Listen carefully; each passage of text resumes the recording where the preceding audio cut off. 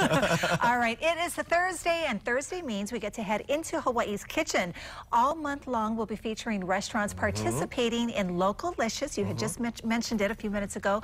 We get more information on that yummy campaign and learn how to make a pineapple dessert from Chef Michelle Carr Ueoka with MW Restaurant.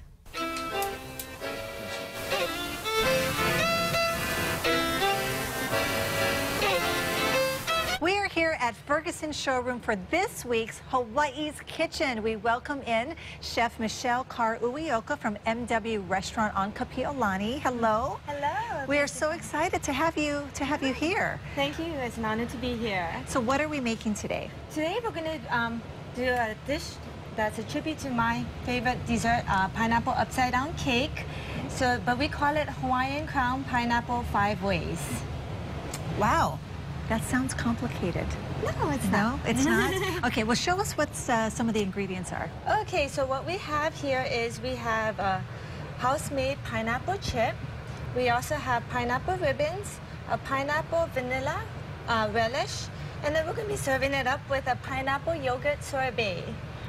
That sounds great. Now, is it because it's a cake, is it layers of stuff? So it's actually what it is. It's going to be pineapple cake using Maui rum, and then we're going to serve it with a braised pineapple, and then we have beautiful pineapples with a Hawaiian Hearts of Palm panna cotta and some Ma'o Farms lime that we use in the dish as well. All right, now I'm embarrassed to say that I do not know how to cut to a pineapple. Will you help me with that? Oh yes, no problem. My stepfather worked for years at Maui Pineapple Company, and he's probably watching right now, cringing that I don't know how to cut a pineapple, but why don't you show me? Okay, so what we have here is our pineapple. The first thing you want to do is to take off the crown, which is sometimes always hard. Especially on live television. If not, then you can just cut it. Cut it off. Okay. Okay.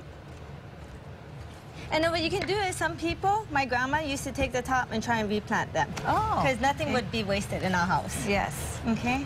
So then you're going to cut the bottom. How do you know when a pineapple is ready to pick or be eaten? Usually you can tell one by the color. Okay. It's really nice and yellow. We're very fortunate in the sense that our farmer picks up pineapples pretty ripe for us. They come straight from the field. So it's already kind of, I don't want to say vine ripe, but you know, it's ripened on the plant. But you can also tell by the smell. If you smell it close to the top, you're going to smell the sugar. Okay, good to know. All right, while you're cutting, I'm guessing your pineapples are from Hawaii. It's all locally grown. Okay. Yes.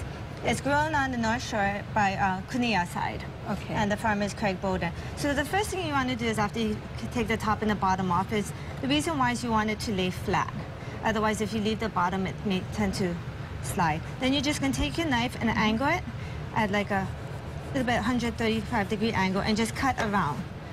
So it's like I always tell people, it's like cutting Mr. Potato Head. I love it. But in our next segment, you're going to actually be putting the ingredients together. Yes. And we'll get this cake started. Yes.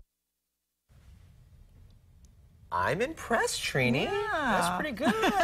But we're also going to learn more about Localicious in the campaign because, like you said, more than 100 restaurants are participating. So if you buy or if you choose a menu item that has a little Localicious sign on there, then $1 will be donated and go to public schools. The public school program where they're going to actually have kids to grow some of the local foods and dishes in the schools and teaching the generations of tomorrow. So it's a great program. So big mahalo to all of the restaurants that are participating. A great and delicious program. Yes. Win-win-win. Yes. All right. Well.